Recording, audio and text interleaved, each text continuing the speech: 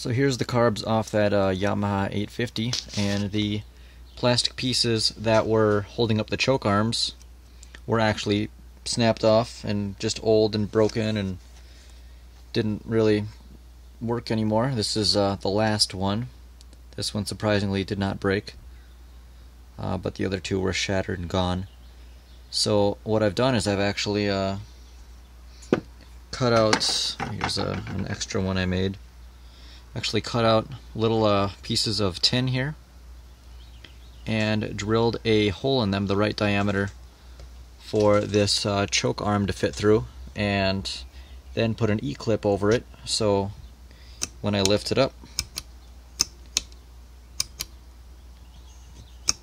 it actually does engage the choke again. So this will make it easier to start the bike when I actually need to use it. So now I've just got to put the last one on this center here, and these carburetors will have choke again.